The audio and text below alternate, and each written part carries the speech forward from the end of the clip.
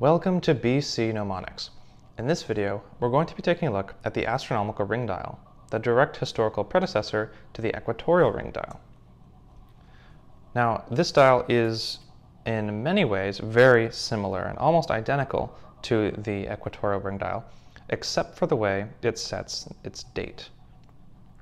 So with the equatorial ring dial, the centermost ring or component is a central sighting, a central nodus with a declination bridge that is also parallel to the Earth's axis. This dial still features representation of the axis, these two pivot points, but instead of a central declination bridge, that bridge and nodus is expanded outward into an alidade assembly. So rather than sliding a single nodus up or down the axis, this dial sets the date by adjusting two sighting vanes according to declination, so 23.4 degrees above or below the equator. This would be for the summer solstice, and this for the winter solstice. But before we get into the actual function of the dial, let's take a look at its various scales, as this dial is a bit complicated at first glance. So before we even get into the scales, actually, the first thing you'll notice handling this dial is that the central alidade assembly also features a universal horizon plate astrolabe. Now, this is technically unnecessary to the function of the dial, and can be considered a completely separate instrument. So, in that sense, we won't be covering in this video. But if you want to take a look at the function of an astrolabe of this type, I would recommend taking a look at the astrolabes page. There is a dedicated video on universal horizon plate astrolabes. But again, because this astrolabe is essentially just filling the empty space created by this alidade, we won't be covering it as part of this demonstration. The outermost scale is a meridian ring. So as you can see here, this meridian ring, it provides part of the skeleton of the celestial sphere, with the horizon defined by these 2 points, the zenith, and the nadir. So when suspended and in a functional position telling the time, this meridian ring's outermost ring will indicate the local meridian or the north-south line. This meridian is also adorned with an altitude scale. This can come into play when you're modeling the movement of the sun. You can tell how high in the sky it will culminate on a given day. Nested right within that, we have the latitude scale, which is used when setting the latitude of the dial for location of use. Within that, we have the equatorial ring, which represents the sun's path at the equator, or sun's path at the equinoxes, rather.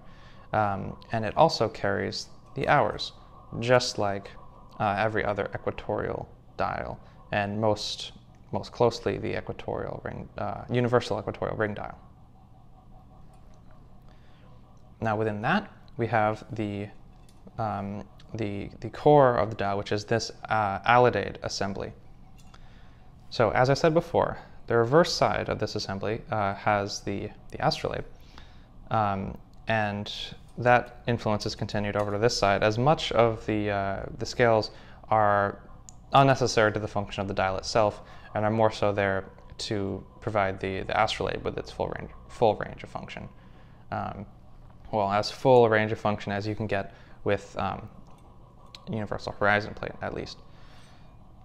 So, for instance, the scales that aren't expressly related to the function of the dial are the zodiac scale and the Gregorian month scale, although they can come in handy when you know the date but not the zodiac degree. In that sense, you can use these scales with the dial to figure out where to set the alidade.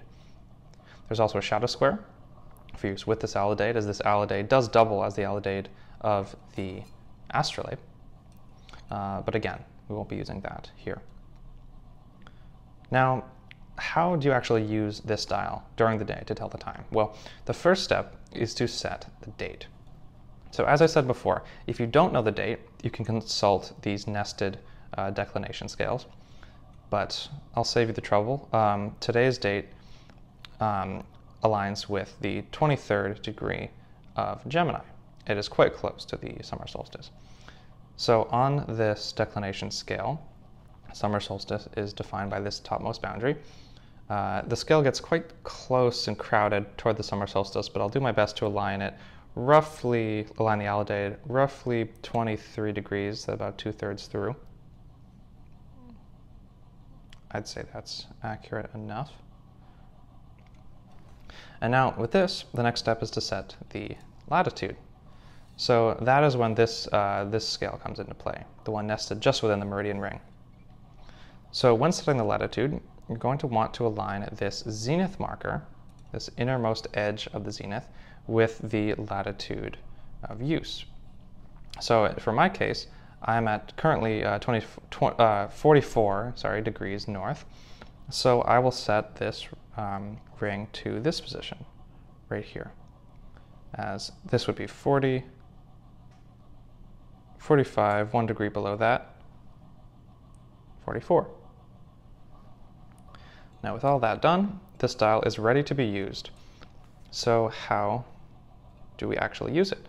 Well, the first step, there we go. The first step is to unfold everything and allow the dial to be suspended from a finger. The end goal of this, and what will allow us to actually read the time, as well as identify the direction of true north, is to have these two sighting vanes align with the sun. And what that means is that we'll have a beam of sunlight shining directly through both of these alidades. Now to do that, we'll suspend the dial and rotate it and rotate the alidade assembly until we find that point where the sun streams directly through both sides. Now let's just pretend that the sun is right back this way, so right over my shoulder. I am suspending the dial like so, pivoting the alidade assembly about the celestial axis, and I find that everything matches up and the sun streams through right here. So the sun streams through the alidades, I get a reading. I can take the dial down at this point and read the time along this outer edge. And the place where I read it is right here, the edge of the alidade's ring closest to the sun, closest to that uppermost alidade that's pointing to the sun. And what do I get? Just a little past 8 a.m. So, and the reason I know it's 8 a.m., by the way, is just if you visualize this as the celestial sphere, you have the axis, this is north, as this is the north celestial pole. You can imagine this this alidade, this site, as the sun. So if you consider the tip of my finger as the sun, you can imagine this as the celestial sphere. We have the sun rising in the east, indicating the morning hours, culminating at noon. And again, you can determine the point of culmination by consulting this outermost meridian scale. And again, the sun is my finger, setting back on the western horizon, indicating the afternoon hours and sunset. So in that sense, the sun is rising in the east. I can tell the eastern portion of the sky. These are clearly the morning hours. And again, I take a reading like this. It's a little past 8 a.m. So I can tell this is true solar time. If I want, I can correct for civil time, applying the longitude correction, equation of time, and if applicable, the daylight savings correction. But that is how you would tell the time using this dial during the day. I hope this demonstration was valuable, and thank you for watching.